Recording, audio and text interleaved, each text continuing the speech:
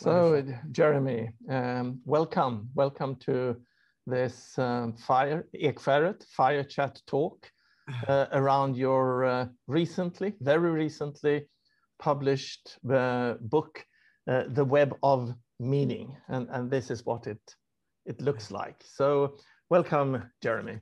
Well, thank you so much, Thomas. It's just a great pleasure to be with you today. So, thanks. For those of our listeners and viewers who are not familiar with yourself and with your work, could you just please introduce yourself and the work you've been doing the last years, just in a few sentences, please? Yeah, sure. Well, I call myself an author and integrator, which is a little bit unusual because I see a lot of my work as actually integrating the different parts of the way we make meaning that generally our society tells us to keep separate. And the work I do really looks a lot at basically the underlying meaning making that different cultures have had over history that brought us to this present day, and recognizes that it's the way we make meaning that will really change our future.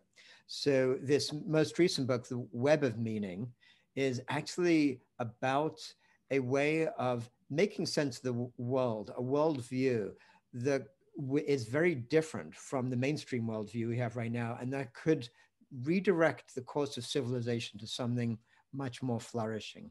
And before this book, you wrote the very much praised book, the Patterning Instinct, that in many ways has changed my way of viewing things. I actually did not read this before I wrote my book, The World We Create, but I can see a lot of parallels in your thinking there and my writing in The World We Create. And I think this book, The Patterning Instinct, is very important to understand, because I see your new book as more or less a continuation of the project that you started in The Patterning Instinct. So if you could please mention a few words about The Patterning Instinct as well. Sure. Yeah, absolutely, Thomas. And in fact, you're quite right about the continuation. I really view this new book, The Web of Meaning, as a sequel in a way to The Patterning Instinct. And actually, when I initially formed these ideas of what I was going to write a while ago, more than 10 years ago now, I initially conceived this would be one book, where basically the first part of it looks at almost like a diagnosis of what's wrong, and the second part being like a little bit like a prescription, if you will, of here's where we can actually fix what's wrong. But it was way too big to fit into one book, so it's now two. But so the pattern, fairly big books, right? It's not even like they're such small books, either of them. No. But the Patterning Instinct looks at the different ways in which cultures have made meaning out of the universe, all the way back from the earliest times of human cognition, like the early hunter-gatherers, nomadic hunter-gatherers. And it looks at the ways in which different changes in history led to new ways of meaning making, when agriculture began, or shifts in East Asian versus European ways of meaning making, and how those ways in which cultures made meaning out of the world actually shaped history. And so the big essential message really to come out of this first book, The Patterning Instinct, is, as I sort of distill it, that culture shapes values, and those values are what shape history. And of course, by the same token, it's our values today that will actually shape the direction of the future. And our worldview today. Right. So another way of saying exactly the same thing is that that the direction of history is actually determined by our worldview. Yes. And perhaps even underneath the worldview, even more subconscious aspects, like you're talking about root metaphors and the very basic structures of our symbolic world, which I, in my book, and like some sociologists, call our collective imaginary, the most unconscious part of our culture. That is right, Thomas. And in fact, it's the it's because worldviews are mostly implicit and unconscious that they are so incredibly powerful. It's a little bit like a fish swimming in water.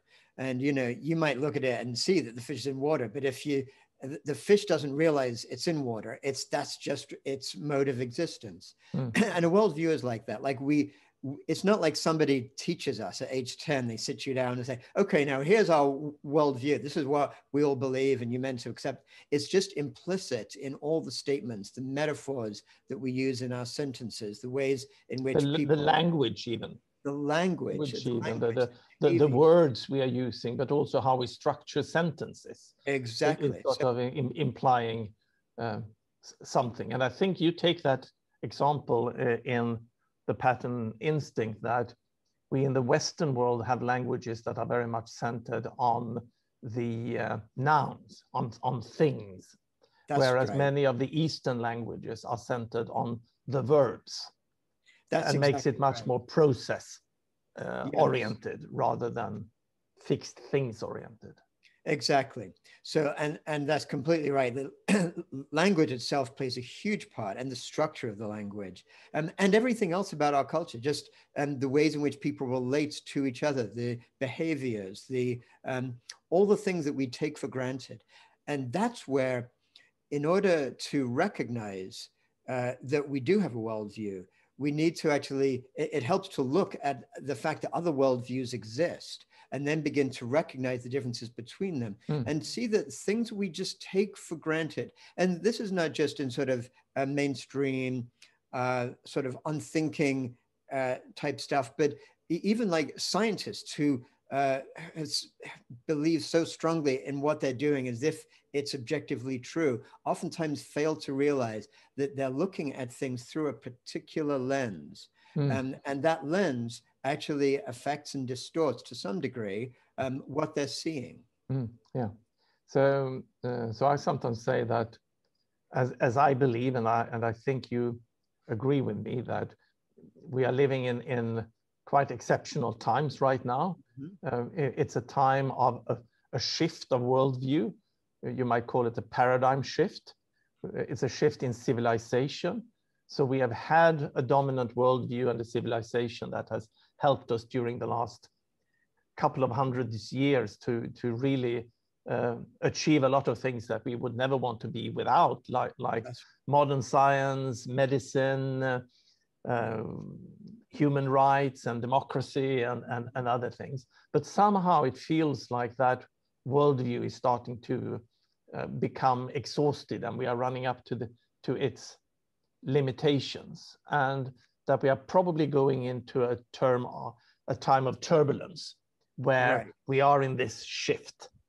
And I think that it is in those times of deep turbulence, deep societal shifts, where we need to do exactly what you are doing in your two books, and that is to look deep into both history, like you are doing. You are looking at the history and the different worldviews that we have applied during history. And we can see today how there is a rising interest in deep history, the Yuval Harari sort of history over thousands and tens of thousands of years. But also, we need to go deep in understanding ourselves, looking into deep psychology. That's why Jungian psychology and speaking about, just as you do, root metaphors and archetypes and these things.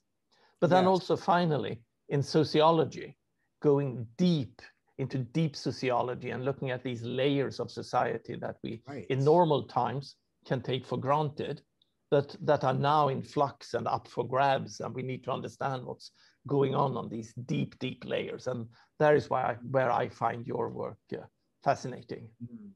Yeah, thank you, Thomas. And in fact, in the patterning instinct in particular, I talk about it as I call it a cognitive history, because it's a history not just of sort of kings and queens and conquerors, but it's a history of how thought shifted at those deeper layers, which is why it's called the patterning instinct to begin with, because it's really cognitive science that shows that we humans, actually part of our defining characteristics is that we have this instinct to pattern meaning into the universe. And that's the very instinct that caused us to learn language, to develop culture. And And so it's the patterning instinct that drives exactly this kind of behavior. So we can see the history of this, almost like an archaeology of the mind, as if we're archaeologists in some place digging deep into the different layers, just as you're describing. But actually we're digging deep into the mind, each of our minds, because we inherit these sometimes archetypal ways of meaning making. But also, yeah. I would stress that you are doing in our collective mind. Absolutely. Because I love the distinction and the fact that you really bring out an understanding that, yes, these are deep psychological processes that are taking place in our individual minds, but then there is also a collective aspect of our consciousness and our ability to take these individual ideas and then put them out into society, into culture. And there they take on a life of their own and That's then right. affect us as individuals, both in our generation and in coming generations. So yes. There is something out there in the collective that we need to be aware of, and that we might need, once we become aware of it, to take a little bit more responsibility for than we have done previously throughout history. Or what would you say? Yes. I think that's completely right there, Thomas. And in this new book, The Web of Meaning, I call these ways of looking at our consciousness, both individual and collective, as attractors of consciousness. And an attractor is basically a concept that comes from systems thinking, looking at complex systems, and looks at the different resilient patterns in which every complex self-organized system tends to stay in, always changing, but always, at least for long times, staying within relatively predictable boundaries, and then occasionally shifting in what's known as a phase transition. And within human consciousness, and of course, sorry, yeah. But of course, to tie this to what we just said, right now, right, I believe that society, which can be viewed as such a complex adaptive system, right, is in one of these phase transitions. So we are in a phase transition. That is why we see the turbulence. That's right. And out of such a phase transition, we could see a positive emergence, but we could also see a breakdown. Yes, that is completely right. And that is the point, that actually worldviews, which we can think of as kind of what I call cultural attractors, attractors that can remain over long periods of time, they can be very stable. If you look at like the traditional Chinese worldview, that was stable for millennia. Or look at Christianity as a worldview that was stable for well over a millennium in terms of dominating people's ways of thinking. But so then the question is, what changes these attractors of these cultural attractors? What causes these phase transitions? Sometimes it's when changes happen endogenously within the system, which is really a lot like what happened when the scientific revolution occurred in the 17th century. Enough new ways of thinking came together to really subvert the old way of thinking from within.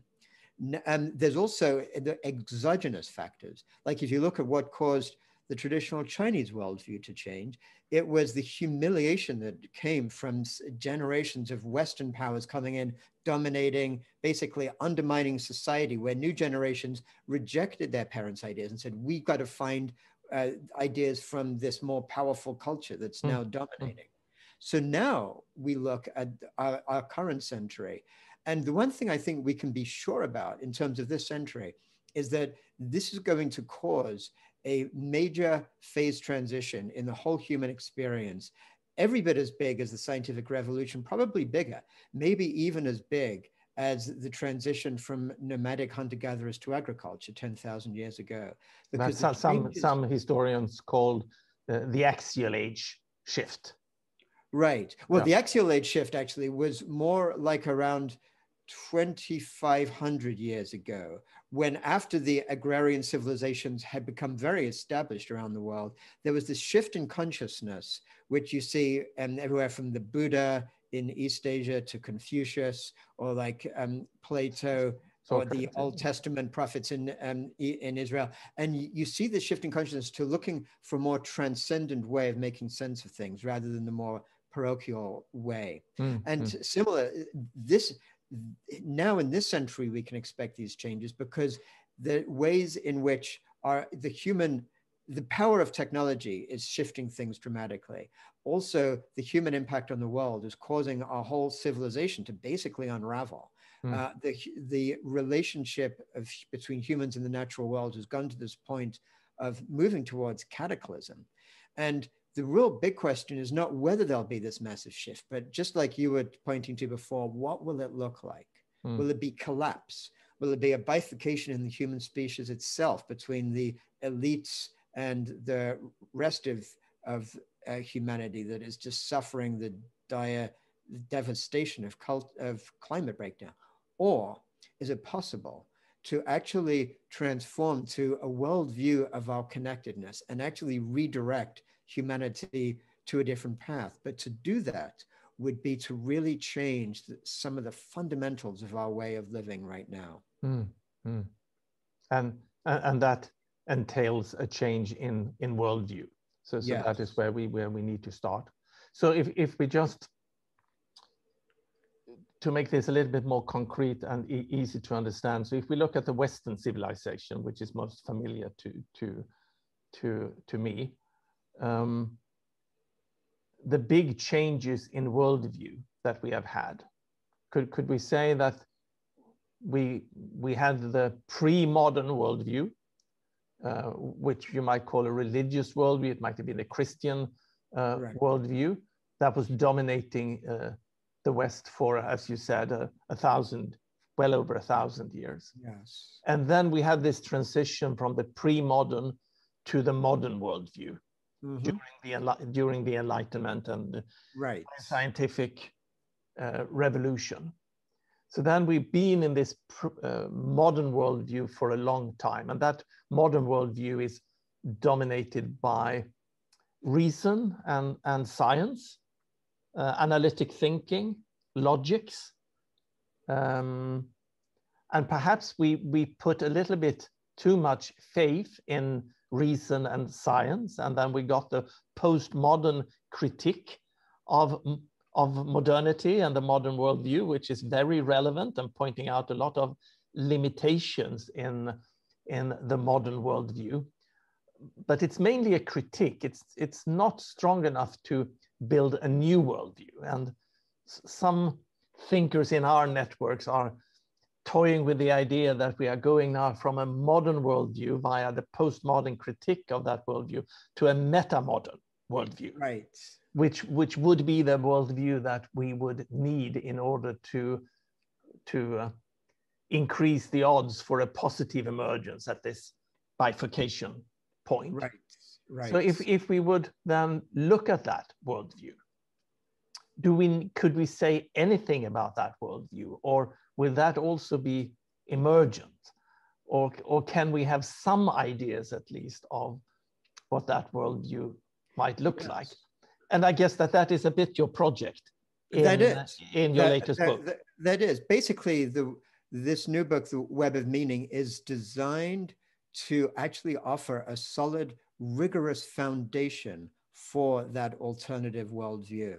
And I think to get a little bit more specific about what that means, as you were describing the modern worldview that arose from the 17th century, quite rightly focusing on the way it often characterizes itself as being all about reason and the intellect and scientific thought. But in addition to that, actually, and even where the underlying basis of this kind of focus on reason came from, is it's a worldview of separation.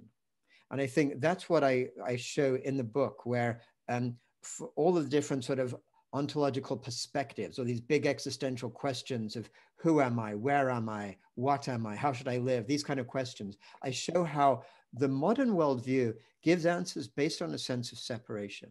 So in terms of the fundamentals, what the modern worldview ever since the 17th century has said is humans are separate from nature. we're separate from ourselves. We have a separate mind, like that place of reason from the body.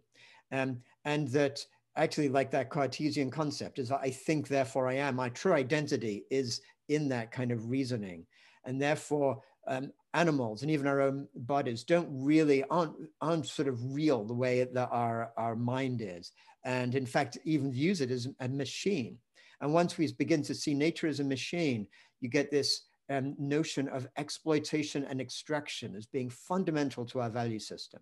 That as humans, we're supreme, we're superior to anything else around us. All of nature is there for us to exploit and extract. And the Europeans, of course, took this to seeing themselves as white, white European Christians as being there to basically dominate and conquer the rest of the world.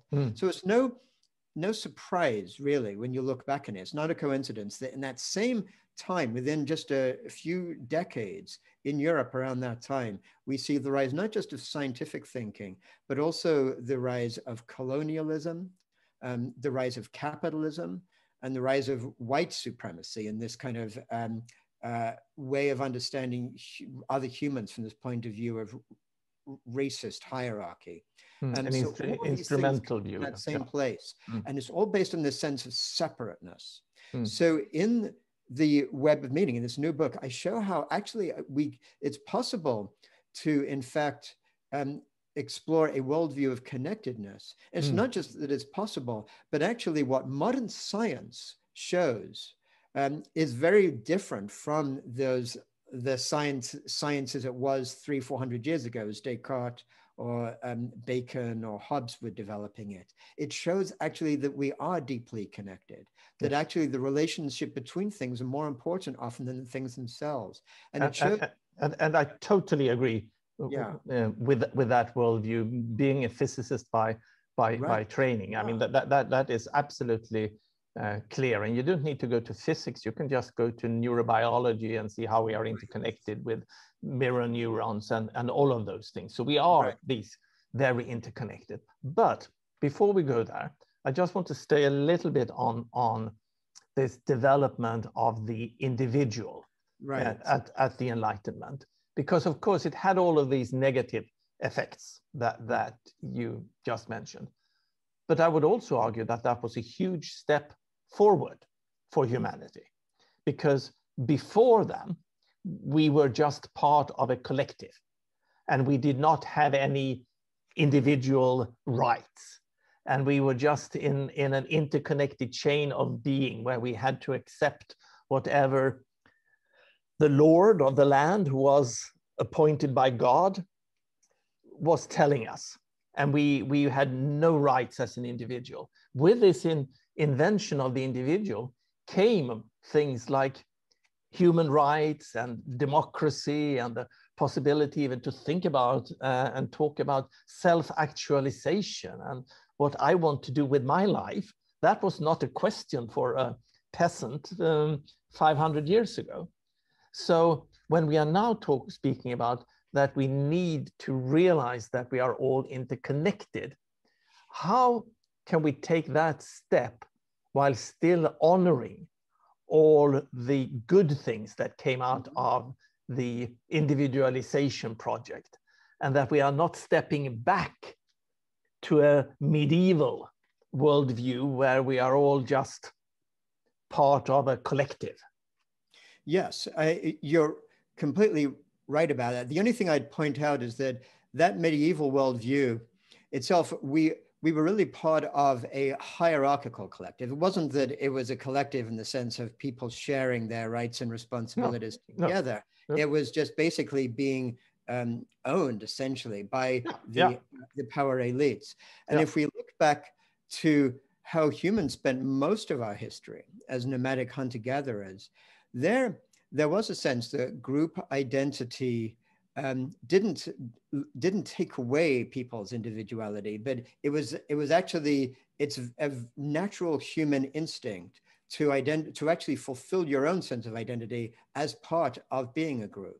That some of these natural instincts in humans basically then got lost with the rise of agriculture and in these incredibly hierarchical civilizations that, to your point, the scientific revolution and those breakthroughs in Europe were a fantastic step forward to relinquish some of these hierarchical and very much, it wasn't so much about group identity, but it was about figuring out where you fit in order to serve this greater elite pyramid or whatever. Yeah. So, but I don't want to go back to some sort of naive idealization of indigenous culture either. Of course, we lost a lot of good things when we went from the hunter-gatherer society into the more hierarchical medieval or pre-modern societies. But in a tribal society, you had as an individual zero possibility to step outside of the culture. That's right. You had absolutely no way of stepping out of the culture. And today we have. That's right. So still we as individuals have gained freedom through modernity. Absolutely. I would argue. So my point is just to make sure that we understand that what we are talking about now is the interconnectedness and the interrelatedness and the interdependency that we all have that is beyond. That's right. Beyond our individualization. We are not giving up the individualization, but we are finding this beyond. So it's a step beyond. Yeah, I agree completely with what you're saying, Thomas. And just to be really clear about it, in this book, The Web of Meaning, I never suggest going back to some golden age, which just exists in people's imaginations, is never there.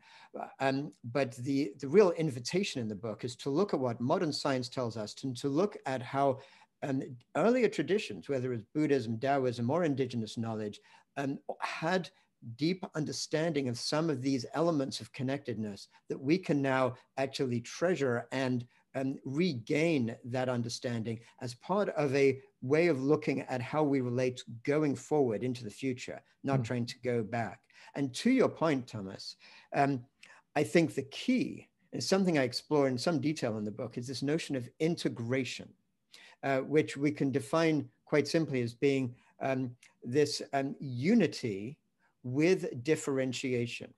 So the whole notion of integration, and we see this concept of integration as fundamental to life, all living systems, whether it's a single cell, an ecosystem, any living system. We see it in how consciousness arises from our neurons relating. In all cases, you have different groups or different areas that are distinct, but they're also related in a way, so that the system as a whole is cohesive and connected, but every individual part of the system is what makes the system, and it makes the system healthy by doing what it does at its best. So a path of integration recognizes the diversity of people, recognizes that each of us can fulfill our true individual purpose in life, what Aristotle termed as eudaimonia. And by doing that in a healthy relationship with the systems of which we're embedded fractally, we actually can be contributing to making the whole system healthier. And it works the other way too, that we can only really fulfill ourselves when the system in which we're embedded is a healthy system, allowing that to happen. So it's a lot about the reciprocal, what's known as reciprocal causality between the system and the whole and each individual part. I think that's where a lot of this new book looks at. And that's, I think, how we move not into the past, but we move beyond this exclusive focus on individuality. Yeah, we need a worldview and a culture that can help us integrate these individuals, individuated individuals. Right. So in previous times, it was very difficult for an individual to grow beyond the culture. In modernity has made it possible for us to individuate and to find our purpose in life, but we have done that to a large extent at the expense of the collective. So now the question is, can we form a worldview and can we form a culture that lets us keep the possibility to develop and flourish as individuals, and at the same time look at the collective and have a flourishing collective at the same time, and the going back and forth fractally, as you said, to have a society that lets us flourish as individuals, and thereby the society can flourish.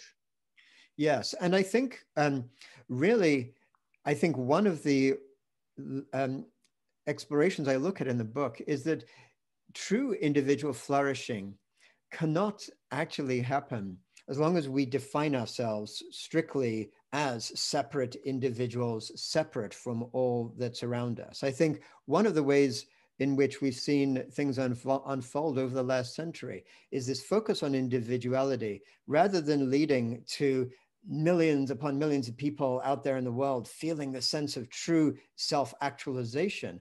What they basically end up with is a sense of alienation. And by not having, really by not feeling connected with anything larger around them, this emptiness gets filled by consumerism. So people, by losing a sense of meaning as something that they're something bigger they're connected with, they fill that up with these messages that say, have more status, you know, like try to be viewed in a higher way than others, spend more money, look for something that will make you feel better for the next hour or day or year or whatever, and then do the next thing, like a hedonic treadmill. And part of what I explore in the book is how actually meaning itself and our sense of purpose is a function of connectedness. It's only once we realize our true deep connection, first of all, within ourselves, between our own mind and body, with the life force within us, connection with other humans around us in community, and with all of life on earth. That is what I describe as the web of meaning. And it's really through that connectedness, recognizing our true uniqueness, but as part of something so much bigger, that's where a sense of meaning actually can arise. So this shift in worldview, this mind shift that we could talk about, that we need in order to move forward, if we should try to see what components that might contain. And again, we know that this is probably going to be it is going to be an emergent process, and it's difficult or even impossible to say exactly where we will be in even 20 years. But still, I think that if I read your book correctly, you say that, yes, we need to shift from viewing ourselves as these isolated individuals maximizing our own individual utility or trying to maximize our own happiness, to see that we are much more interconnected than we realize, and that my own private individual happiness is connected with the happiness not just of all other people, but the flourishing of the whole ecosystem. So it's going from an individualistic view to a realization of connectedness. Yeah. But then the next shift, and correct me if I'm wrong, but it's something like understanding that, going in this shift from viewing things as divisible particles and things, to see the world much more in terms of processes, that everything is changing, and these interconnected processes. So the world is not full of different individuals and things. It's much more ongoing, interconnected processes. Yes, and that is a big part of the book, is recognizing, if we ask questions like, what am I? Well, we tend to think ourselves as this fixed entity separate from the rest of the world. And if, you know, and of course, to some degree, there's an element of truth in that, but more important is the fact that actually even I and you and each of us are ongoing processes. And one simple way of thinking about this is just to think of a photograph of yourself when you were a child, and you know that is you in that photograph. You may even have the memories of it. But it turns out that every molecule in that little child is different from you now. Most of your cells, and even the cells that stay in the body your whole life, are always changing their components. So it's the relationship between all of those cells and molecules that actually remains stable and meaningful rather than the things themselves. So all of us are processes, and we can begin to then understand everything like mind, consciousness, culture, meaning itself as being based on relationships. And once you look at the implications of that, you realize that actually it invites us to expand our sense of identity out, so we can actually begin to identify ourselves with those relationships, with those relationships that form us within ourselves, with others, etc. And what I show is that actually our values themselves, the things we feel are meaningful, that we want to do with our lives, are very much a function of our identity. If you see yourself as an individual above all, you'll want to maximize your own welfare. If you see yourself as part of a nation above all, you'll be willing to martyr yourself if necessary to defend your nation. If you see yourself as part of life and all of the living earth, well, you'll begin to devote your time to actually trying to prevent some of the destruction our civilization is doing against life. So in each case, the way in how our identity unfolds actually affects the very things that we feel are important. Yeah, so it's important to see ourselves as an ongoing process, but also, as you said, and I think this is very interesting that you point out, that also our mind, our consciousness can be viewed as a process, and you can view it as a self-organizing system. And if you view your mind as a self-organizing system that constantly take in energy and information, then it's not difficult to understand that also our mind comes to this bifurcation points where you can actually have a more or less rapid step up in complexity. And then you see the world from a more complex perspective. And that you can have these sort of shifts in consciousness during your life. That's right.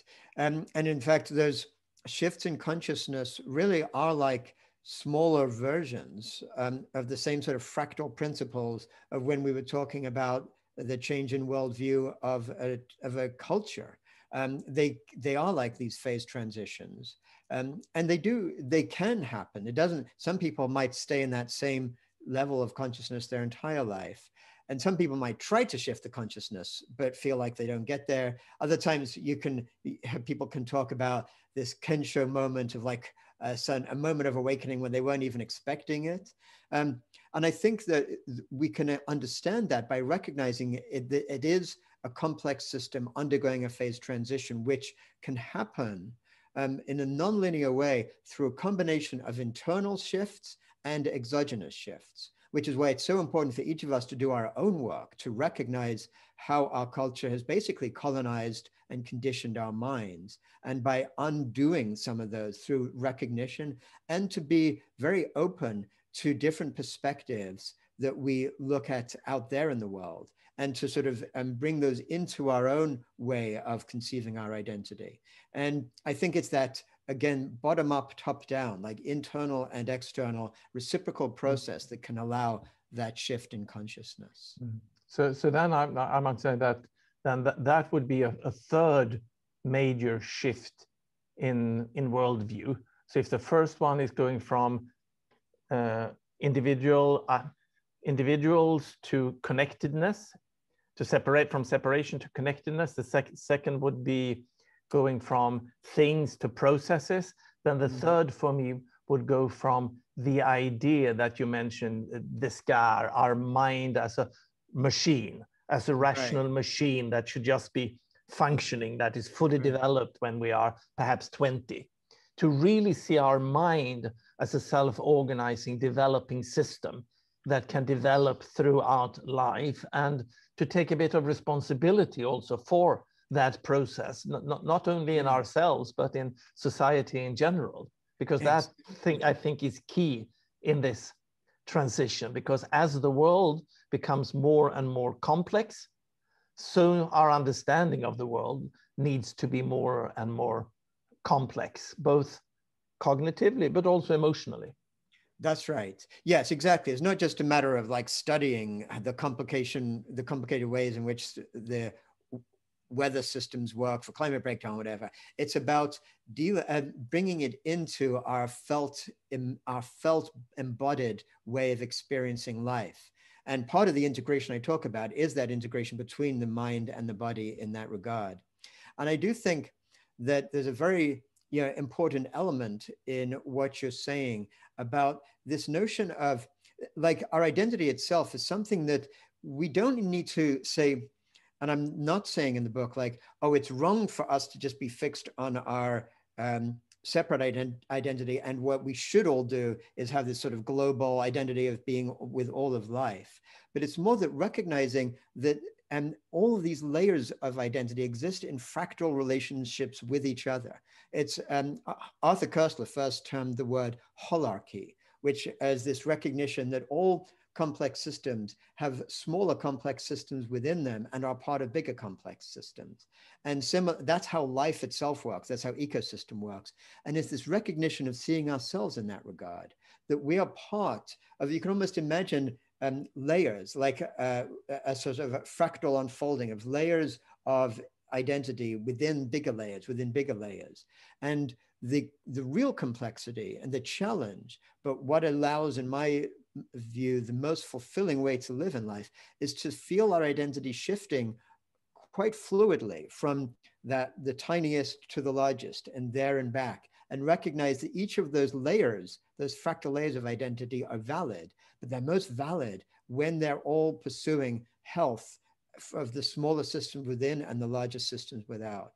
And to your point, once we begin to see that fluidity of identity, we recognize that what we're doing is not separate from the rest of life around us, but is actually part of it. That we enact our consciousness, and our very actions, our very words, every way in which we relate to the world is actually not just separate from that world, but is co-creating with others around us our world and the future unfolding of it. Yeah, and the fact that we are constantly, either we are aware of it or not, co-creating the world, that we create the world we create. In your, yes, exactly. The world we create. As you titled it, the world we create, exactly. And realizing that most of the aspects in our human world are actually human constructs, are part of our collective imaginary, such things as nations and marriages and money and markets and all of that, and language, and even our worldview is a human construct. So I would say that the third shift in worldview that you are arguing for in your book would be to go from a worldview where we take our social world or our societal culture, including language and worldview and all of that, just for given, like the water for the fish. Right. It's just what we swim in. To start to realize that, no, this is actually a human creation. Yes. That we are constantly recreating and modifying, whether we are aware of it or not.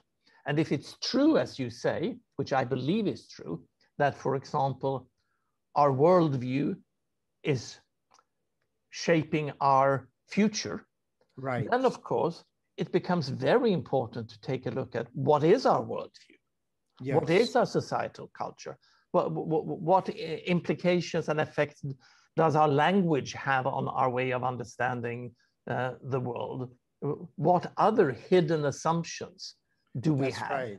And start exploring this, but also taking a sort of a co-creative responsibility for that. That's right.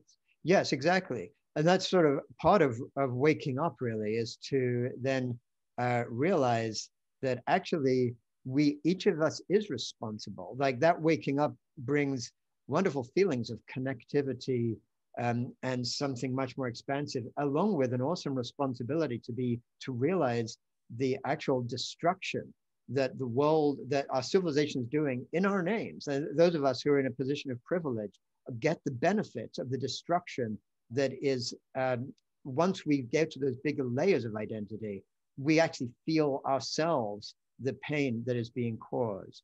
Yeah. And so there is this big sort of existential responsibility that arises with that. Yeah, but also realizing also in all our even smaller acts that all our acts are somehow leaving trails in the history. So everything we do is part of this co-creation, and even the smallest act can have important effects in a complex self-organizing system, especially when it's far away from equilibrium. And in situations like this, even the smallest butterfly could have huge effects somewhere else in the system. So, and that's why I call the book like the web of meaning, because you know, the analogy is like, imagine you're walking in a forest and you see a spider's web there on a tree, and just the tiniest little drop of water hitting the web, or tiniest touch, and you can see that the web undulates because of the way in which it's connected throughout the entire web. And so similarly, just as you say, I actually use the metaphor like of ripples. Like if you just sort of imagine a pond, a still pond, and you throw in a stone and you see ripples go out from where that stone hit the water. But if you throw in a second stone right next to it, you'll see two sets of ripples, and you'll see them sort of hit each other. And sometimes they'll maybe cancel each other out. Sometimes they'll work together to create a stronger wave going out. So similarly, all of our actions are like putting out this infinite amount of ripples into existence, into the fabric of existence.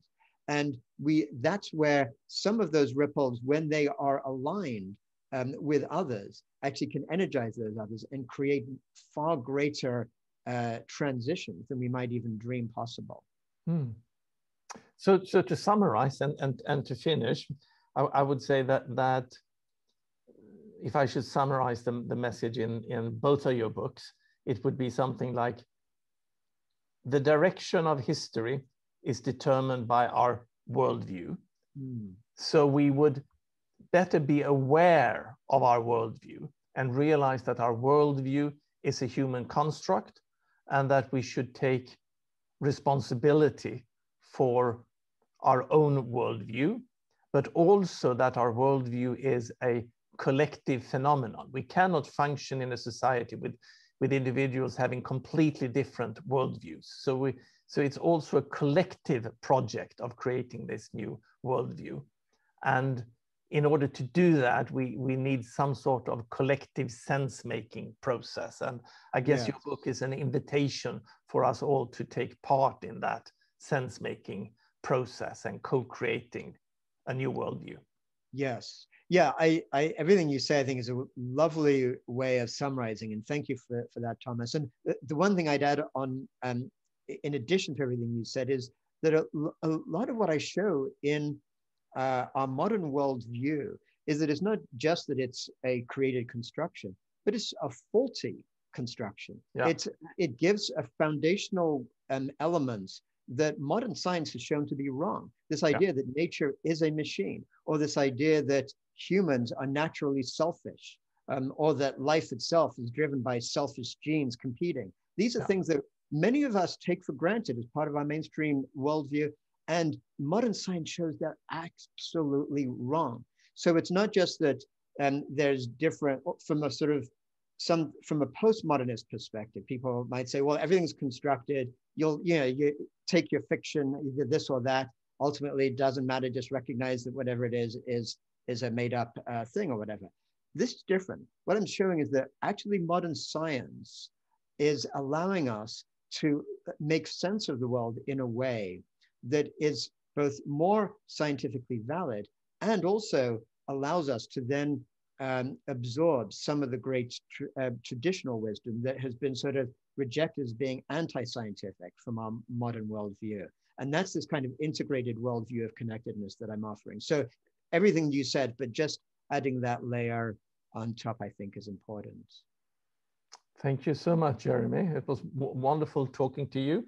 Thank you for spending this time together. I really enjoyed it, Thomas. Just always so great to share ideas with you, and thank you. Thank you. Bye-bye. Yeah, bye.